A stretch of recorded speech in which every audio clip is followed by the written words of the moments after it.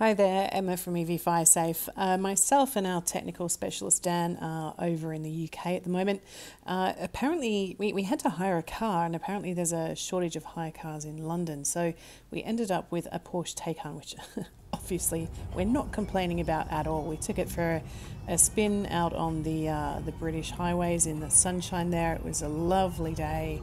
And after a quick stop at a roadside services to get a packet of pickled onion monster munch, which was my favourite thing as I was growing up in the UK, we actually took it out to Silverstone Circuit.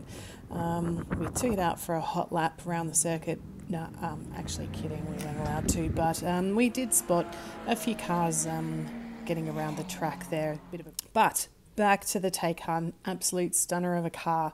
So let's have a look at this from an emergency response perspective. Amazing German car in the at an iconic British location.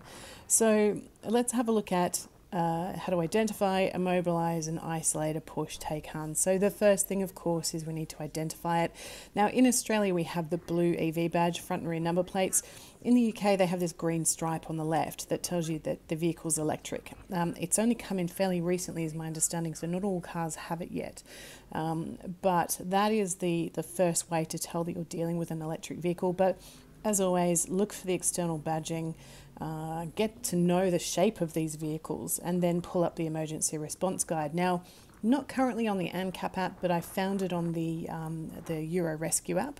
So you can see here, this is the rescue sheet of about 4 pages. So the other thing to note that you can look for is the charge ports. There's actually 2 charge ports on the Taycan, both at the front, kind of the AC on one side, DC on the other. I think we're looking at the DC there. So you're looking for the charge ports, and then have a look for, on the dash, if you can get access to the cabin. The on-off button is to the right of the steering wheel, and then the gear shift is just to the left.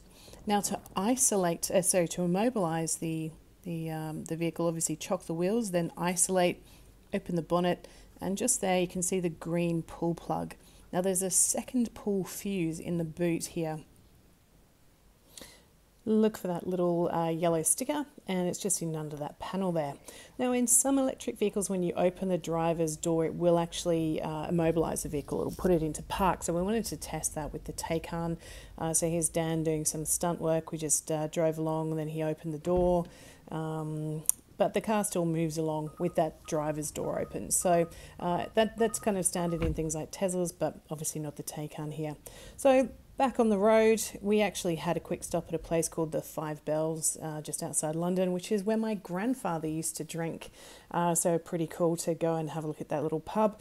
No time for a pint for us, unfortunately, but we had a quick cup of tea and then back on the road. And that was our day at Silverstone. Yeah. Hope you enjoyed it.